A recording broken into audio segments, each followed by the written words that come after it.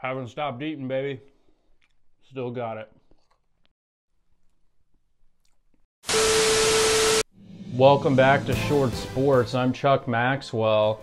Today is November 25th, and we have the fakest news in sports. The 2022 World Cup in Qatar is now officially underway amid several controversies, including a last-minute decision by the host country to ban beer sales at its stadium.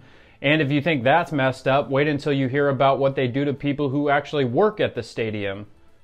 Tom Brady said on his podcast, Let's Go, this week, that the holidays are always time for family, and by family he means Rob Gronkowski.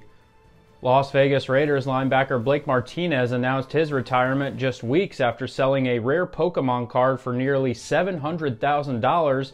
The team canceled practice the next day as the rest of the Raiders were desperately digging through boxes in their parents' attics. A hand-colored Calvin and Hobbes cartoon by creator Bill Watterson sold at an auction last week for a record-breaking $480,000, the same amount James Harden will likely spend at the strip club this weekend.